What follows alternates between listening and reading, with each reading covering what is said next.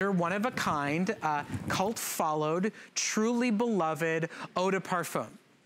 And he said to me, you know, I'm not gonna tell you the story. I'm gonna save it until we get a chance to talk about it on air. Now, I will let you know just very quickly before Dimitri tells you about his one-of-a-kind passion product and his OPA Eau de Parfum, which is a full 1.7 ounce, that what he's done is he's taken some of the most accessible notes you could possibly imagine, from citruses to wonderful white florals, all the way to a nice warm base to it. We're gonna take you on a quick tour of what's inside OPA.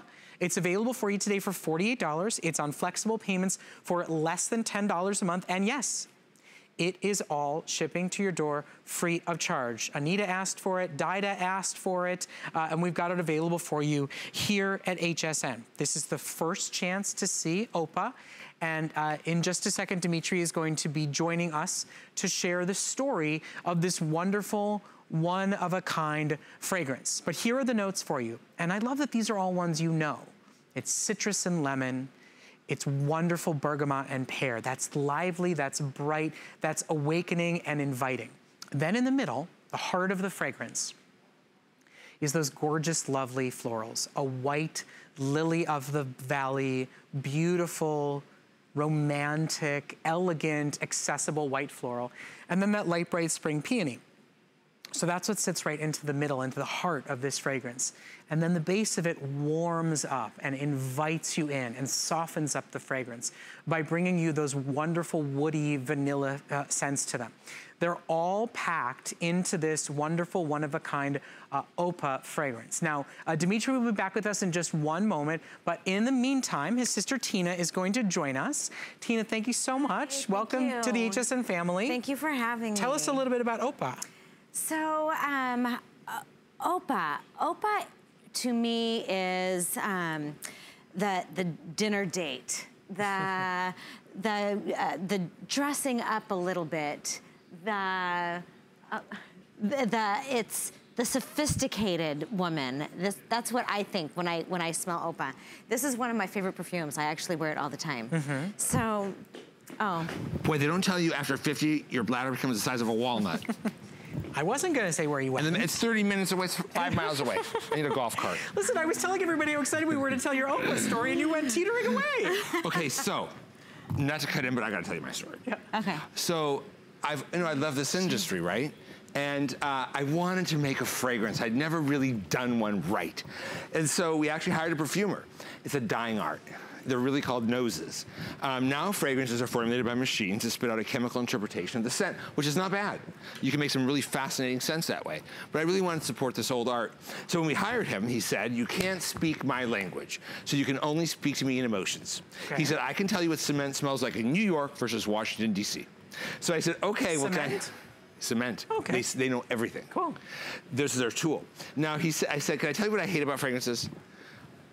Well, first of all, I said, if someone smokes, I hate that sour scent that combines with cigarette smoke sometimes, and I don't like it. The other thing I don't like is when it smells like bug spray, especially on acidic skin. It starts to turn that bug spray, and some of those really sophisticated fragrances do kind of smell like bug spray to me. I said, there's a feeling we have in the Greek culture. We don't say OPA because we broke something. We say OPA because maybe your daughter's baptism, maybe your daughter's wedding or your engagement party, you're surrounded with friends and family, and you are so full of love that no material things matter if you've reached the state of just sheer joy. And that's when we pick something up and we say, are you looking at me? We say, spasta, break it. I don't care. And then everyone says, OPA. I wanted to capture that sense of joy. Now, it's a feminine fragrance. This is not the one you wear when you, your dad, your brother, and your Uncle Bob all smell the same. It's not like that. It's a very feminine fragrance. It exudes confidence, sexy, warm, and the florals, and I love how balanced it is, because when you have the citrus top notes and it's rounded off by pear, it's gorgeous. And the middle note, lily of the valley, which is kind of green, but then that peony just rounds off again. And the sexiest fragrance, men, by the way, love OPA on women. It might have to come with a warning label. It's not repellent. That light musk and woody vanilla, I promise you your husband will notice. Now, for the record, this was all Dimitri's story and his passion. He did have to run off to the bathroom, which is why I started talking about the fragrance for a moment or two at the beginning of the presentation.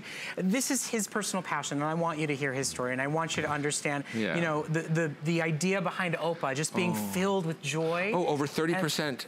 Perfume oils, right? So yes. It is like the top shelf. Well, it's Eau de Parfum. It's not Eau de Toilette. You know, it's not an essence of. It's a high concentrated, one-of-a-kind fragrance. It is here at HSN for under $10 a month on any major debit or credit card. If you want that break-a-glass moment of utter and complete joy, and one that maybe gets your husband to pay attention to you. Yeah, oh, men love it, I promise you. Over and over again, our customers say the same thing. Oh, and it's not offensive, so you can wear it to the office, you can get on an elevator, you can go to church. Okay. Or wherever you go. Or wherever you go. Okay, so shop for it while it is available. It's new and it's exclusive to us here at HSN. Now, I do want to remind everybody one last time, in case you missed it,